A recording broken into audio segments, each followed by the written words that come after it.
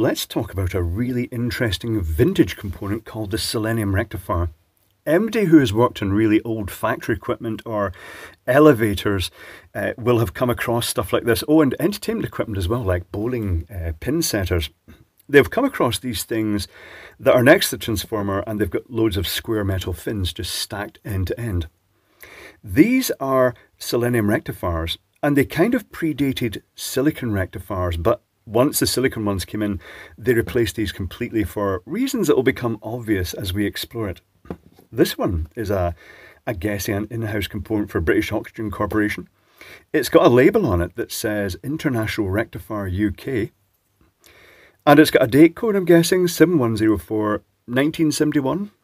And a component code 19-027. And this stack here is actually two rectifiers mounted into one shaft. If I go down a bit closer, this shaft goes all the way through, but there is not normally a connection from that shaft. It's usually purely for mounting the rectifier. But I shall test that. I shall put it on here and just scan along connections. No, nothing. Keep in mind they are diodes, but there is continuity from one end to the other, but not through the actual diodes themselves. Okay, but if I then go on to say the negative here to one of the AC connections, you'll see the classic diode junction. It's really close to a silicon diode. Where is it? Hold on, let me just grab a silicon diode. I shall hold the banana fingers. It's not really going to skew the results. Yeah, very similar. If anything, it's got a slightly lower forward voltage drop off load than the silicon diode, but under load that changes. The official voltage drop of one of these diodes in this bridge rectifier is approximately 1 volt. So these plates, each of these plates is a diode, and they make them by getting a piece of metal and then they put a coating of doped selenium on them. Basically that's selenium with a slight impurity just to adjust the characteristics to what they want. Then they coat it with a layer of an alloy of metal, and they heat them up. And when it gets heated up to the annealing point, you get the two layers, the metal surface actually fuses into the selenium, and it creates the semiconducting junction. There is a downside. Each of these plates is a diode, but it's only rated for around about 20 volts in normal use, with a maximum voltage of 25 volts. It's also very low current. I would rate this rectifier a few hundred milliamps. Here is what happens when you want a higher voltage diode. This isn't a bridge rectifier. This is actually a stack of diodes in series, selenium diodes. 1, 2, 3, 4, 5, 6. That would make this roughly a 120 volt diode. Radio spares, and it says type rectifier 3. So it's a rectifier type 3. That's how far back it goes. Really old stuff. And it's not RS components, it is radio spares is printed on this. Made in England. I wonder if it was made at the same place. So let me show you the configuration of this. I shall bring it in a notepad, and then we'll talk about the stinky smell it makes when it fails, which is horrific. Lift engineers and factory mechanics will know exactly what I'm talking about. Here's the conventional bridge rectifier layout where all the diodes point from the negative towards the positive. In the case of this one here, this pin that's sort of aligned differently to the others, it's the positive, that's the negative, AC in, AC in. And basically speaking, if you can imagine in here, there's a diode between each of these pins forming the square rectifier. In the case of the selenium rectifiers, they can't just basically, well, it's not small, it needs support, it's on this sort of shaft. So what they do is they've got a threaded rod through them, and it forms a sandwich of insulators and conductors that just mates all these plates together. And the reason there's a black wire at the end that bridges from one side to the other is because it's in a straight line, it loops onto itself again. So ignore this diode here, by the way. So here's the bridge rectifier with the two connections at the end looped together, and that forms a sort of circle, and that is the negative in this instance. So you've got the two AC, which are these connections here. They're actually marked on here as two yellow dots. the AC. The negative is a blue dot and the positive is a red dot. The reason there's another diode shown then here is because while I was looking at this, I thought, why has this one got 5 plates? It's a bridge rectifier with just an extra diode on the end, on the negative end, possibly to create a deliberate voltage difference across part of the circuitry. It would have been probably tube-based circuitry, whatever this was used in.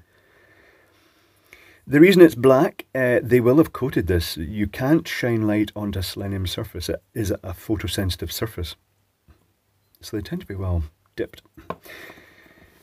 The voltage is an issue because this one is rated, each of these diodes is rated about 20 volts. That's it. If you want the higher one, you have to go for the stack of plates. And that is a problem because it means that because 1 volt is being dropped across each plate under load, this thing would actually drop 6 volts for a 100 volt rectifier. Compare that to the humble 1N4007, which is so small I'm struggling to pick it up. This is rated 1000 volts. To create an equivalent diode to this, you'd need bigger plates, and also you'd need 50 plates stacked together, and the voltage drop across it would be 50 volts. So that explains pretty much why the silicon diode won over the selenium ones. And I can remember, I'm not that old, but I can remember the marketing companies in the 80s, 90s saying, oh yeah, so you definitely want to stick to selenium because it's got greater fault current handling ability, and in a way it does, but their marketing ploy didn't work, and it went the way of the, well, it went the way of things that go out of fashion. It went out of fashion. Now you can still get them on eBay, which is nice. That's where I got these ones. Now, failure modes.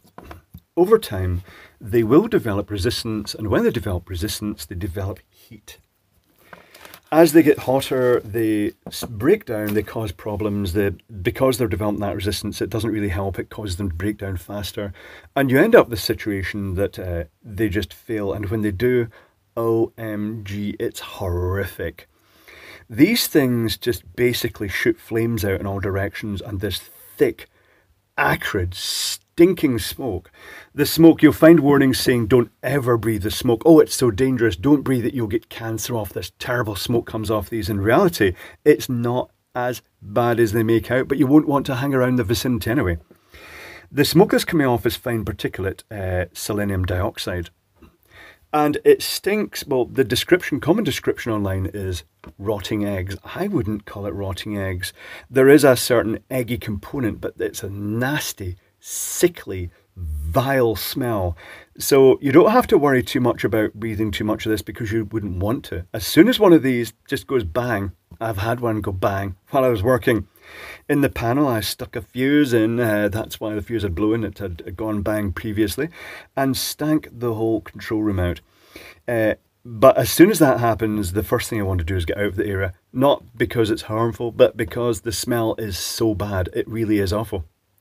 So when you go into old, say vintage elevator controllers that may use a selenium rectifier with a transformer for the brake, 100 volt brake perhaps, so something like this, it would be stacks, it would be like, the full rectifier would be like 1, 2, 3, 4 of these stacked together. And you often find, if that's gone wrong, people say, oh, what can I do to replace this? I don't even know what this is. The answer is you replace it with this. This is more than amply rated. This is a typical, I think this one's rated 800 volts or something like that. And it's rated 35 amps. It just blows the selenium rectifiers out of the water. All you'll do in the panel is you'll find along that big huge stack, you've got the 4 connections going on. 2 will be from the transformer. If you look at these pins, it's the square bridge rectifier arrangement. You've got all the pins going one direction except for one, that's the positive. They always either put a chamfer or a shorter or longer leg. Longer leg, as I say, there's a better description of that. Or the marker. In this case, it's positive.